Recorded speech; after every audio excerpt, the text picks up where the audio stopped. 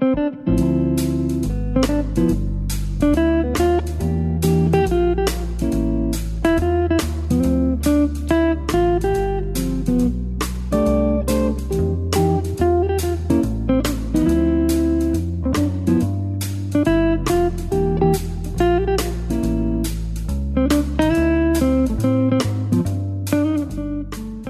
to the Living to 100 Club podcast. Here's our host, Dr. Joseph Casciani. Well, hello to everyone joining us today on our podcast. You're listening to one of our successful aging episodes this month on the Living to 100 Club program, and I'm your host, Joe Casciani. Each week, our conversations educate and inspire, helping you get the best out of all the years we're given, regardless of what obstacles come our way. Our guest for this podcast is Lisa Cini, an environmental design expert who creates healthcare and private home settings that are conducive to wellness, engagement, and positivity. Her goals are to incorporate knowledge about longevity, interior design, and technological advances that collectively contribute to keeping our future brighter than our past for the older adult age group. What can be done to our homes that allow us to age in place and at the same time stay connected with our community? Lisa is also a respected expert on multigenerational living. How do multigenerational living settings benefit both the young and the old? This is an inspiring and entertaining conversation for our listeners. First, a little background. 7-time #1 best-selling author Lisa M. Cini is an award-winning, internationally recognized designer and entrepreneur with more than 30 years' experience developing senior living interiors utilizing the latest technologies curated from around the globe. Her company, Mosaic Design Studio, is the nation's leading provider of design services for aging in place environments. Recently, she created the first ever aging in place Airbnb living laboratory with over 50 vendor and design collaborators. Lisa's latest books are Boom, The Baby Boomer's Guide to Preserving Your Freedom and Thriving as You Age in Place, and Hive, The Simple Guide to Multigenerational Living, How Our Family Makes It Work. This is Lisa's personal account of how her family designed a home in which 4 generations lived together and led productive, happy, and healthy lives while dealing with Alzheimer's and dementia. She also has a docuseries on Amazon. Infinite Living Secrets of the Werner House. And Lisa and her daughter recently started their podcast, Aging in Place Design with Style and Function. Lisa, welcome to our program today. Thank you so much for having me. You're very welcome. You've been a very busy professional. I can detect that from your background. Busy or crazy, I'm not sure. Hard to know the difference sometimes. It is very hard. I always like to open by asking our guests to give us the highlights of what brought you to where you are today. What stands out in your mind that brought you to this place today? I think that I'm surrounded by family that has longevity. And so my great-grandfather lived to 92. My grandparents on my father's side were 99 and 100. My grandmother who lived with us lived to 96. And all of them continued to grow and thrive. I don't ever remember them stopping learning or having conversations or contributing. Wow. Well, that really planted the seeds for you in terms of looking at what's conducive to longevity. I think it does. And I think maybe a little bit, maybe I have a skewed perception because sometimes working in senior living, I see folks in their 70s and it seems like they're just like, I don't know, they don't feel like they can give anymore. And I think when you stop having purpose and you hang up your hat, so to speak, you do really start kind of slowing down and not being much of anything anymore. Yeah, it's really important to have some other ingredients to staying active and purpose and meaningful activities. So you've specialized in really creating, designing healthy environments for older adults. What are some of the driving features of these environments? I think the fundamentals are, how do we increase independence and dignity? And when you do those things, you also increase freedom. And freedom's a little bit different than independence. But if we can hit all three of those, it really changes how people perceive how they can age and contribute and still give back to life. Some examples? Some examples would be, simple examples, lighting. I try to follow what I've created is the love method. So it's light, optimize, visual, and ease. And lighting is one of the best and easiest things that you can do. You know, a 70-year-old requires 70 to 80% more light than a 18 to 20 something. And so if you can increase your light levels so that you can see at night, at dusk, when you're reading, you're not so fatigued, have night lights come on, censored lights, lighting maybe underneath cabinets, lighting underneath each stair or underneath your handrail, in your toilet, you know, anything that you can do to make your life easier.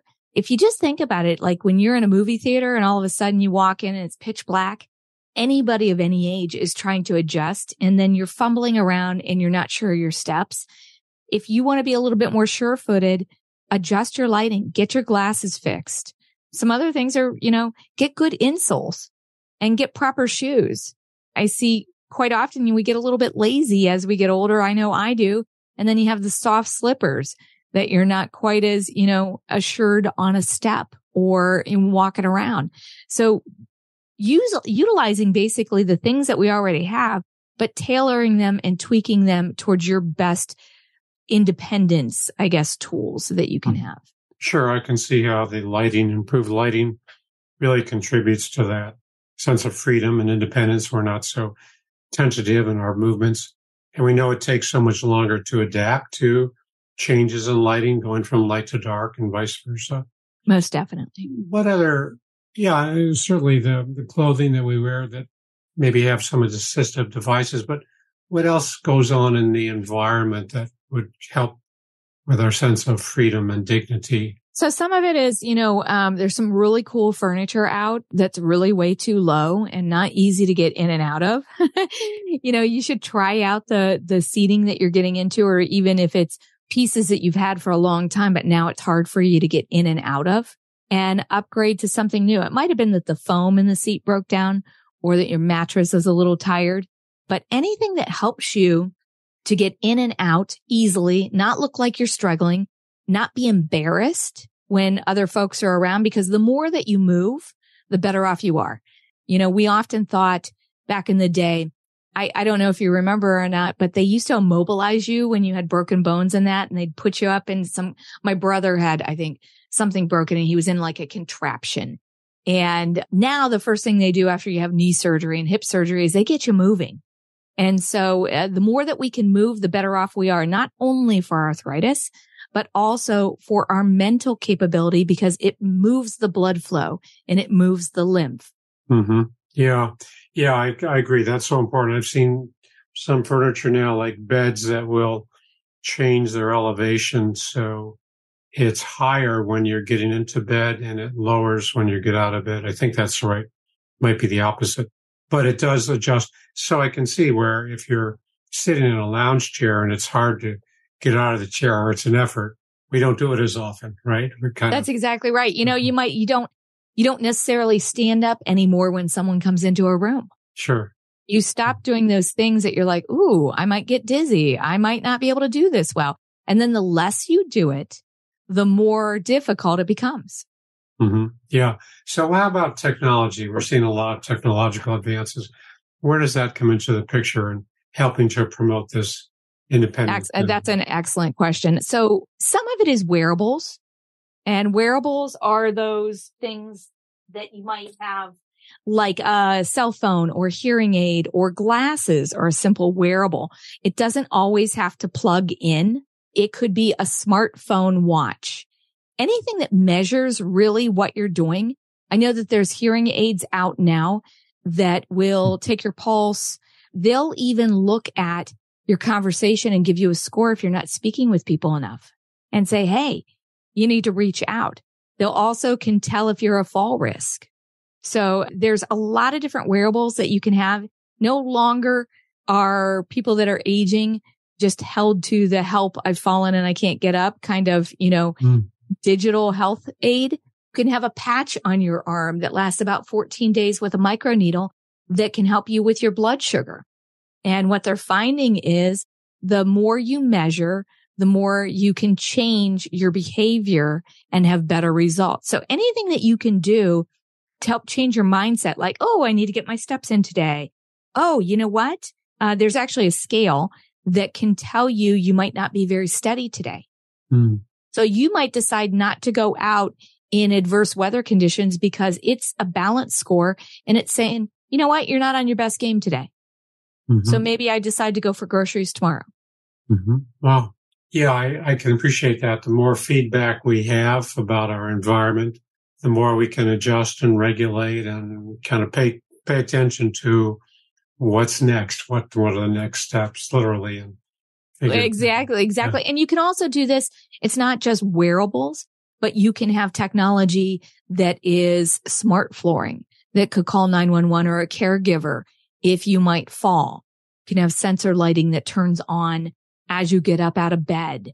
Basically personal assistance now for free with Google Home and Alexa.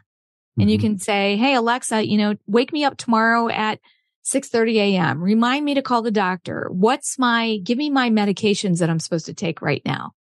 All kinds of great things where that used to be a hired person or a loved one doing that. Right. Yeah. Just to go back to that hearing aid, it can give us cues if we're not speaking enough or. It's a communication score and they find, loneliness is the number one killer in the United States for older adults. And so if you're not speaking enough, that means you're not connecting with folks enough. And that's a critical metric to be measured on how to stay healthy and thrive. Yeah. Well, you'd certainly love to know who determines not enough. Well, I do think they have a male-female setting. So, because women do, I don't know, like 100 times more words compared to a male. Yeah. Okay. Well, we'll leave that. That's an interesting concept. So yeah, all these devices, the smart environments, the smart setting.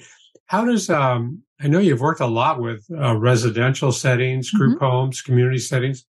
How does that differ from the private home? What are the extra variables that come into play? And so in a private home, you mean like where you're living right now? There's no services. So there's a couple different things. There is aging in place, which means you're living in your own space. It could be anywhere. You could be on a cruise ship. You could be in your own apartment or condo or house. You could even be in independent living and age in place. That means that you're going to stay there and you're going to get tools or folks to help you when you start having issues.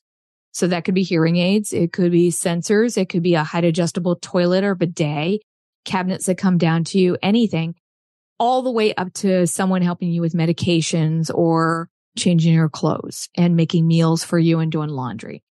So really you can do all of that at your home in your private residence, or you can do in a community setting, whether it's a residential assisted living, like 16 people or less, or independent living, garden style homes, assisted living. Now, when you start getting into skilled nursing, it's because you've had a health issue. Maybe you've fallen or you've had surgery or something like that, or memory and Alzheimer's. That's a completely different thing. The rest of them should be aging in place wherever you want to do it and getting the help that you need.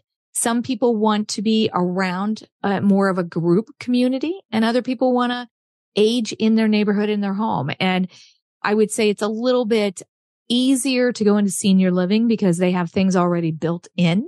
In your own home, what you might want to do is get like a grab bar that's built into the toilet paper holder. You might want to get some sensor lightings. You might want to get a Ring telephone camera for your doorbell so you can see who's at the door before you answer it. So there's a bunch of little tiny technologies for your own home to help you. And the cool thing about that is that you can actually add these as you need them. You don't need to do everything at once. Everybody's like, I don't have $5,000. Well, a toilet paper holder that has a grab bar is about $65. So everybody can do that. You know, painting the back of your toilet wall an accent color so that you can see your toilet easier. Everybody can do that. You know, and then there's things like bath outfitters and that'll actually cut your bathtub and make it a shower if you feel more comfortable. Right. So what you're saying is smaller incremental steps is the easier way to go. But also... I think so. I think it also is not as daunting and you don't feel like you're oldifying your home. Yeah, oldifying. I like that. So it sounds like the modification that you make to your own home really they transfer to a residential setting just as well. I mean, there may be kind of on a macro look, there may be bigger kind of environmental changes in a group home as there are for a private home, but basically the same, we're talking about the same principles. Whatever helps the person stay engaged, maneuver, stay independent, stay mobile, whether in their own home or in a community setting, really the same principles. 100%. Yeah. And quite often, I think sometimes the big facilities that we design don't do all the things that we could do to help people to be more independent in dignity because they focus more on personal care. Someone helping you with toileting, somebody helping with medications, food, helping you with clothing than they do on independence. So they focus a lot more on that personal touch and caregiver than they focus on the environment. What can they do in the actual apartment to make you independent longer? Yeah. Not as much time spent on prevention, it sounds like. 100%. 100%. And I understand it to a certain extent because let's say you have 150 rooms times $65 for that toilet paper holder with a grab bar. That's a bigger chunk of change than it is just $65. So everything I suggest multiplied times 150 can be a lot of money. Sure. Yeah. For the individual room or apartment. Yeah. That makes a lot of sense. So, you already alluded to the importance of staying socially connected and communicating, really engaged with other people. When you and I spoke earlier, you mentioned a client who had lost some residents because of their loneliness from COVID. They were too isolated, had to stay quarantined and really missed out on that social connection. What are your views on this type of isolation? What's going on there and what can we do to minimize that? I think we have to remember that we're beings that are more than atoms. And quite often we get so wrapped up in doing health care that we forget about soul care. And when we forget about soul care, we kind of put people into bubble wrap and protective modes. And quite often that's not what they need or desire, especially if you're much older. Let's say your spouse died, at least for my grandmother or grandparents, at 99, at 96. My family personally would rather have freedom and be connected to their family and eat some of the foods that they enjoy than someone talking to them about their cholesterol or saying, no, you're going to catch this from someone else and you might pass. They would rather have quality time versus quantity time. And especially during the pandemic, we took that right away from them. And so several of my clients were just beside themselves. As you mentioned, one of my clients I went up to and visited specifically said, I lost 18 residents due to loneliness. They just gave up and passed. It wasn't sickness. It wasn't the pandemic. It was loneliness because they weren't able to be connected with who they cared about. Yeah, taking a lot of these proactive steps to reduce the risk, it really had a price, right? People did. It really did. Price. Yeah. And I'm not sure we'll ever really know the true price. It is one of those things that I don't think a lot of people are going to measure. All the folks were measuring different metrics, and you were getting money and reimbursement for those metrics. No one really cared about the metrics that, someone just, was lonely and died of a broken heart. That's what we used to call it. Mm-hmm. Sure. Yeah. So the whole notion of, looking at the positivity rates, for the virus following one treatment or one level of exposure versus another, that is more technical than really what, as you talk about, the soul care, what the individual need on a personal, interpersonal level. And yeah, the technical side is so important. The medical side is, utmost importance. But how does that affect the individual? Yeah, it is I think what you have to measure too is where someone is in their life. It is, like I said, it's one thing if you have, by the actuaries, right? My grandparents had already beat the odds quite a bit. So I remember my grandmother saying, if I want to eat my fried green peppers, I can eat my fried green peppers. Like at that point, she said, I'd rather be dead than not eat them. And I'm like, wow, that's a statement. But good green peppers. Yeah, very Italian, great green peppers. But I know those. Yeah. So you know what I'm talking about. But for her, there were certain things that denoted quality of life and freedom. And she had lived such a life that she didn't need to live more life. She just wanted to live more life with the people and doing what she wanted to do. But she really didn't feel like she needed to live more life.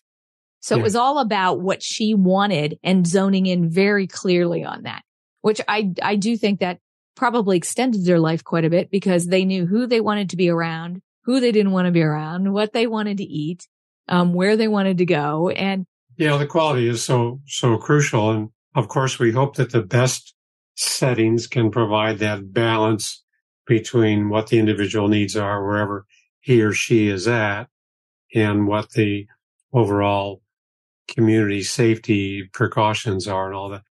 How do you balance all of that? We talk a lot about wellness and, this whole notion of longevity is tied to our sense of wellness and, satisfaction in life. What does a community setting do that can promote this sense of wellness? Or is it all individual kind of concrete steps that they take? Is there some overarching?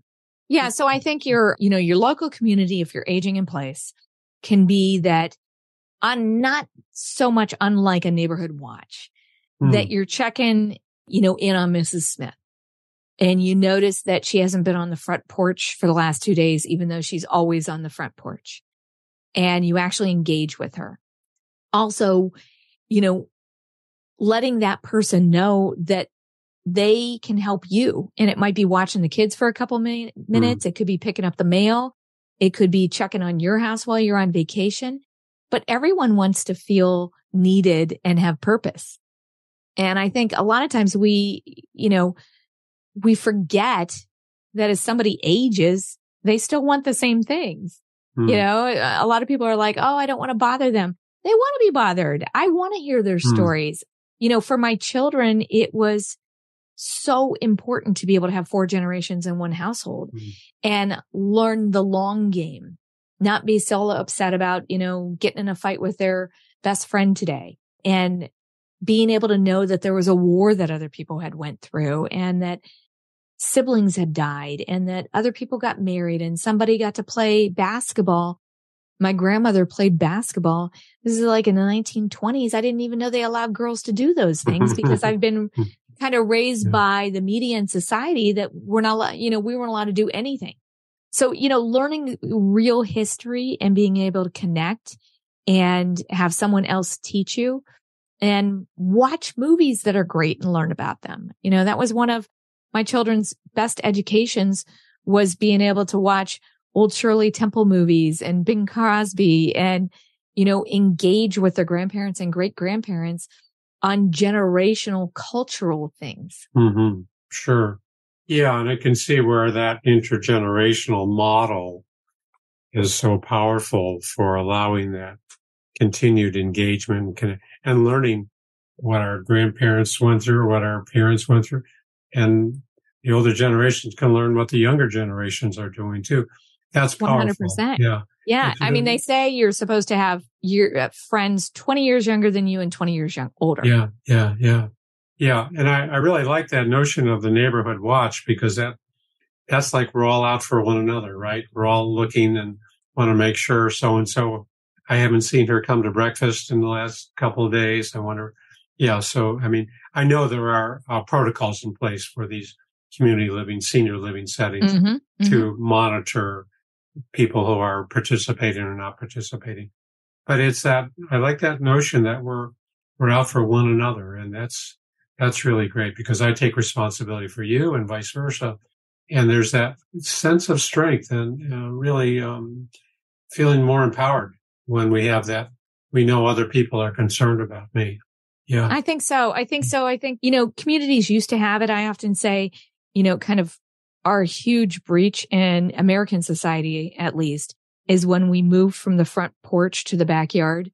We started disconnecting, and then it was easier to hide things. And then our kids were no longer in front of all the neighbors. So they were better able to do drugs and different things. And when you're not accountable to a community as a whole, whether it's in a senior living home or in your own neighborhood, sometimes you left to your own devices, it's not a good thing. You might decide not to show up every day. And then one day turns into 3 days, and all of a sudden you're, isolated and by yourself. And that's not a great way to be. We were meant to be in community. Yeah. And I know when I look at what are the ingredients for living longer, I think social engagement and social connectivity is right up there at the top, at least among the top 2 or top 3, along with diet, nutrition, and physical fitness. So social engagement. And we've lost some of that as we've become more urbanized and less connected with our neighborhoods. I can see that. But as you say, the community settings can do a lot to replace that, what's missing from the individual neighborhoods we don't have anymore. So we can maybe have that connectivity in the community setting. Yeah. And I think exactly to what you were saying, that if you are social, you are going for walks with folks and talking, you are breaking bread and eating a meal. And when you eat and talk with people, you eat slower. You enjoy the meal. You digest it better. You don't gorge yourself on, 2 bags of potato chips. You're a little bit better behaved on what you're eating. You might follow your medications better. So when you're connected, you do get more exercise. You do eat healthier, and you do, watch the things that you're supposed to do a little bit better. Yeah. Yeah. That makes a lot of sense. So tell our listeners about this multi-generational household that was created in your home. How did that come to be?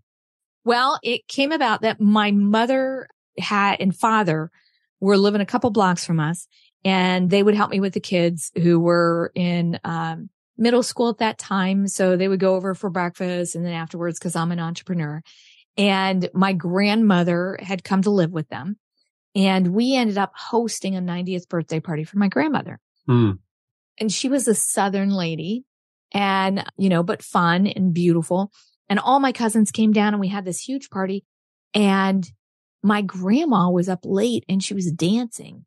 And first of all, that shocked me a little bit because she's a Baptist, but she was just having a ball. And I thought, oh gosh, she's not going to die anytime soon. Like that dawned on me. Like, she wasn't my Italian grandparents. She was my, French English grandparents' side. And I thought, I envisioned my parents moving in with me, but not her. And so, and the house was getting to be a little bit much for my parents that I had them in. And so I talked to my husband and I said, what if we all live together? And he's like, okay. He's always like, just rolls with the punches. So we sold our house that we had, and we bought a house and put 4 generations in one house. So my kids were in high school. My husband and I, my parents in their late 70s, and my grandmother 92 with Alzheimer's. And we all moved in together and did this social experiment. And it was incredible. It really was. I mean, I learned a lot. There were some mistakes we made. We created such memories that I could never imagine ever not doing that. I learned things about my grandmother and my parents that I'd never heard before, because there's a difference between being around them and being around them. Versus living with them. Yes. Yeah. You you hear stories that come out of just being able to sit in each other's time versus having a Sunday dinner and really having it, quarantined or boxed off. And so I was able to learn so much more about my history and my life and appreciate all of them so much more because of that. Well, any downsides to that? Yeah. They could tell you a bunch, but there was, it didn't take you long to say yes. No. I think the biggest one was my naivety and not wanting to confront things. I'm a sweep it under the rug kind of gal. And, boundaries were something that we never talked about. Again, Italian family. And so the first thing was like my parents, people would just walk in the front door of my house to see my parents because my parents never locked their door. They never asked anybody to knock. They never anything. And I'm like, hey, it's my house. So that was something I had to give up my kitchen. And I didn't cook often, but I cooked enough. And, when you have 4 women in one house, you do not own the kitchen. And so my mom was deemed the kitchen person. So, think about my grandmother, my mother, and my silverware. We all had separate silverware sets, separate plates, separate dishes, and we had to choose whose we were going to use.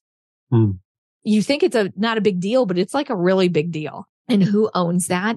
Storage was another big one. Having it organized, easily accessible, everybody having equal amounts. Those were kind of the kickers that I wish I would have kind of talked through a little bit beforehand. But we got through them all. It's just, it took me a little bit. And I also, asked for them to contribute both in helping out in the house and financially. So, part of it was, I've always been told if you don't contribute, you feel like you're a burden and then you act like an ass. You just don't act, you act like a donkey. You're not as nice a person when people are giving you things. And that it seems counterintuitive. It seems like, hey, if I'm giving you a bunch of stuff, you're going to be nicer and more gracious. And in reality, it makes that person feel bad. So my grandmother helped with the laundry, helped with the groceries, helped set the table. My parents, my dad and I did all the gardening. I paid all the bills except for the water bill. And the cable. My parents paid for that. Then my husband did all the maintenance. So we kind of divvied everything up so that we all had skin in the game. That's the best way. Yeah. Sounds exciting. It was fantastic. And we really loved it. Yeah. And your book, you captured so much of this, I'm sure, in Hive, The Simple Guide to Multigenerational Living. Most definitely. And then we put parts of that into Boom so that if somebody wanted to know about how to age in place, what aging options were available, what technologies out there from robots to data mining to exoskeletons and AI and, medical advancements out there, but basically how you can choose what your life's going to be living past 100. Oh, well, sure. And they're both available on Amazon, I take it? That is. They're available on Amazon and on Audible and Kindle. Okay. So Boom, the Baby Boomer's Guide to Preserving Your Freedom and Thriving as You Age in Place. And the second is Hive, the Simple Guide to Multigenerational Living, How Our Family Makes It Work. And you also have a docuseries on Amazon. Tell us about that. We do. So when my grandmother passed, we decided to kind of do a new venture. And so I bought this, big old mansion and decided to bring it back to life. And trick it out, though, with the latest in technology. So we've got toilet seats that height adjust to you. We've got cabinets in the kitchen, upper cabinets that come down off the wall to you, so you don't have to reach up high.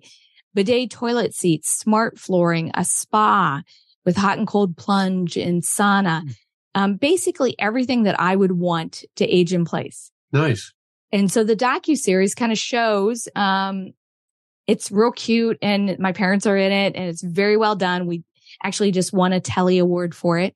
How we did the renovation and the people that were involved and why this might be something you want to look into. Terrific. Do you live there? We do. And then we rent it out for Airbnb so people can come and stay and try it out.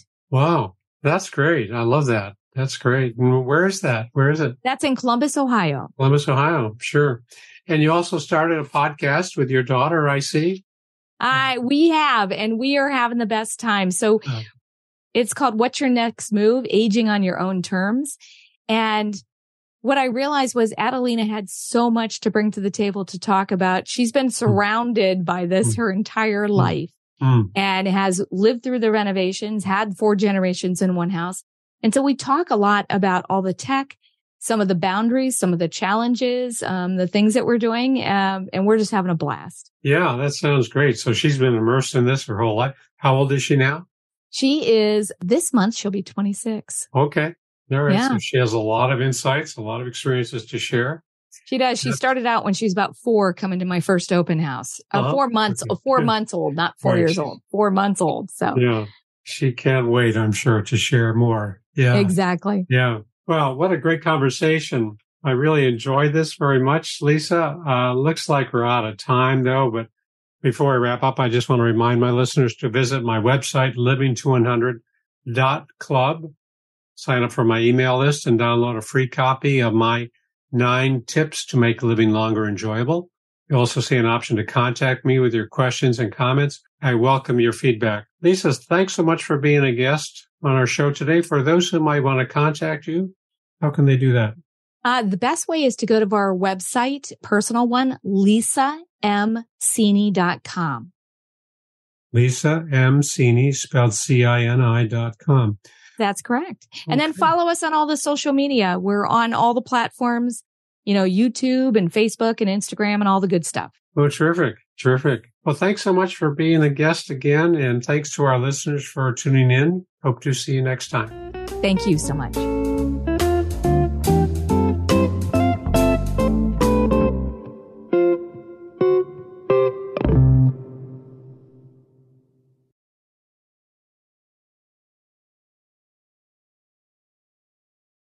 Hey everybody, Jared Sebestier, host of Retire Repurposed. This podcast is dedicated to help people transition into fulfilling and purposeful retirements. Retirement is a big life change. In fact, the 2 most dangerous years of a person's life are the year they were born and the year they retire. Few people could just flip the switch from working a career 30 or 40 plus years, retiring on Friday without methodical steps to living what we call a repurposed retirement. To listen now, search Retire Repurposed on your favorite podcast platform, Senior Resource, or Life Audio.